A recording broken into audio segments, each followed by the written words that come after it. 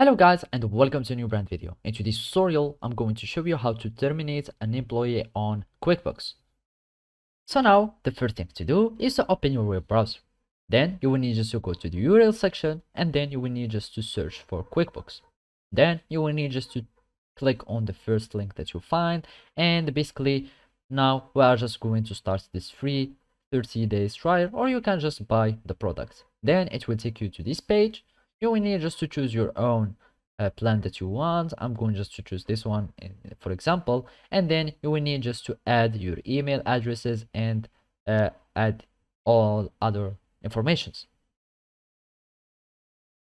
After filling all the informations, you will need just to click and confirm on one more step, and then you will need just to see your thing.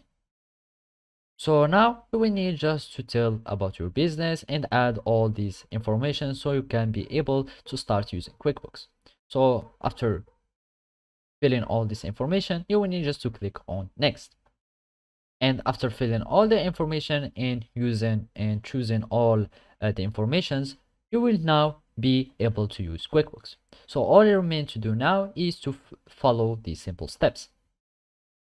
So now all you need to do is to go to the employees menu, and then here we'll find the employees list. And basically, if you have any other version than the QuickBooks Online, you will need just to find here edit an employee, or you will find a detail list, and then you will need just to click on edit, and on the edit menu you will find how to terminate the employee.